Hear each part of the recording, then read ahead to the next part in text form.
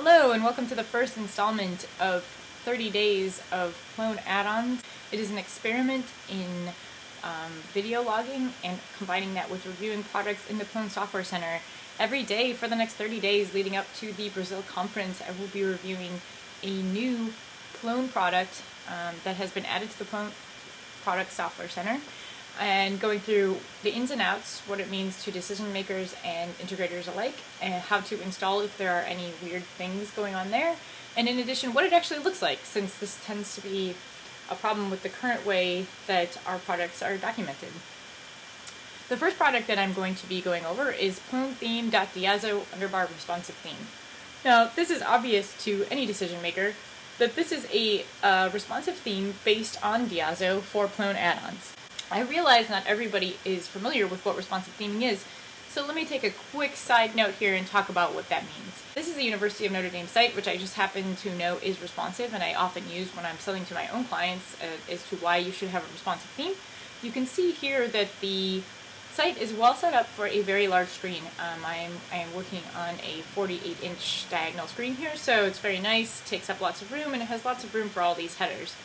However, we all know that we all have iPads, iOS apps, Android apps, things like that, that we sit on the subway and we read them for the news, and we sit and while we're doing our laundry, or even when we're just trying to ignore the person across from us at the table because they aren't saying anything interesting.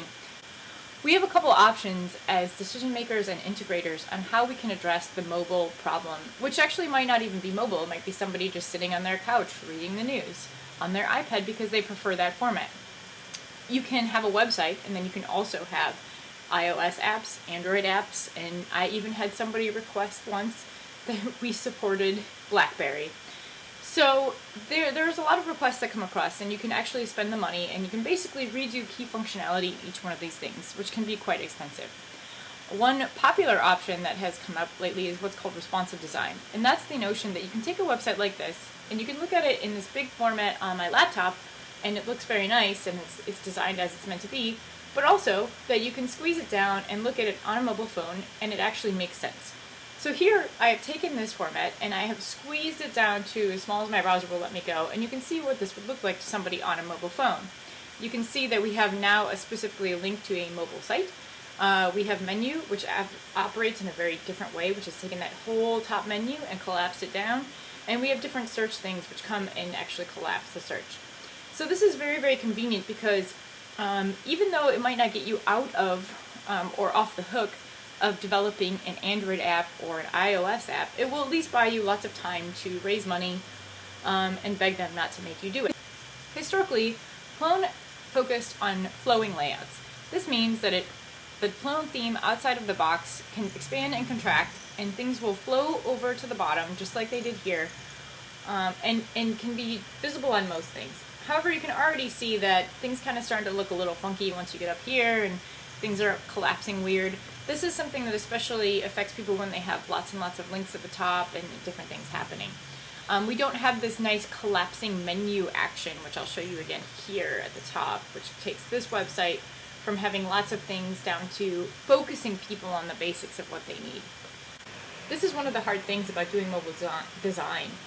You have to choose what you think is important to your user and what should be shown and what shouldn't be shown based on what kind of content you're delivering and how people use devices. For example, it's not going to be very common that people are editing content in Plone on their mobile phone, but it's much more likely that they're going to be reading. So how do you optimize content for that? This is a question that Plone-theme-diazo responsive theme tries to answer. Let's go through the install of this really quick and see what it actually looks like. Let's take a quick minute and go over how we actually would install this. I'm using the Plone 432 core build-out environment. This is the development environment, but if you use any of the installers, you should have something that's almost exactly the same. There are many tutorials on operating system-specific installation instructions for Plone add-ons, so I'm going to briefly go over them and kind of just give you a little bit of an overview. You can see here in my instance, I have added a line called Plone-theme.diazo _ responsive theme. I'm going to come over to my other screen here. I'm going to shut down the server that was already running, and I'm going to rerun build-out. This is a standard way to install a new Plone package. You can see here that build-out has just finished running. and has chosen Plone-theme.diazo responsive theme as an egg to be added to our Python path. This means that everything went correctly and that I'm ready to actually start up the service again in foreground mode. If you're using one of the installers, you can just restart on the installer instead of going from the command line. However, if you're on Mac or Linux, I definitely recommend operating in foreground mode so that you can see any errors as they actually happen. So now we see we're ready to handle requests. I'm going to create a new Plone site for every add-on I try to test to make sure that we don't have any conflicts or any weird product leftovers. I'm sure that at some point this will get old and I'll just start mixing them, but for now, let's actually do the proper thing. If you have a Plone site already, you can find these in the Install Products panel once you've restarted. But because I'm creating a new Plone site, I'm just going to click Diazo Theme Support and Diazo Theme Dashport of Collective.Responsive Theme. So let's create this Plone site and see where we get from here. Alright, we have a new Plone site. It doesn't look exactly the same as it actually is, so let's actually go and see how we configure this. In the Admin panel, click Site Setup, and then we're going to go on to Themes. For those of you that aren't familiar with the new Diazo theming tools, I highly encourage you to download and check them out. They offer a lot of different flexibilities that the original Plone theming did not. For example, we have a nice interface for activating and deactivating themes, and they can be changed and uploaded by zip file. I will place links underneath the video for those that want more information on why they should use Diazo versus traditional Plone theming. We can see here that the Diazo responsive theme has been activated. So let's go see what happens. If I come back to the main page of Plone, I'm anticipating that I can squeeze it and something's going to happen. Something's going to happen to the menu, and it actually looks exactly like Plone looks all the time, which is kind of weird. This is kind of the first gotcha with the way that Diazo is working and the defaults. So I'm going to come back here and click on Advanced Settings, and what we're going to go to is Unthemed Host Names. And we can see that we have my default address on here. And I just happen to use 127.0.0.1 instead of localhost to access my site. So let's actually remove this and save this so that we can actually activate the theme for my website on my development instance. I'm going to come back to the home page, I'm going to squeeze things out, and I'm going to see that the top navigation actually does collapse. And we have a new search bar and things are looking much nicer from a mobile perspective. Now, I don't think that this is meant to be deployable to your end customers without some sort of customization, and in fact I think that this should be a base for a theme that you're working with.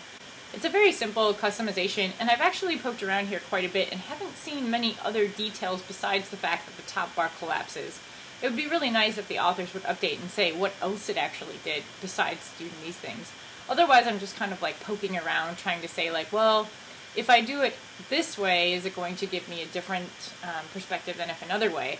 Honestly, that's really the only thing I can see that's quite different. Now, this is good if you are trying to pull something straight out of the box and do a quick implementation, but any custom implementation, and I think that this project is probably not for you.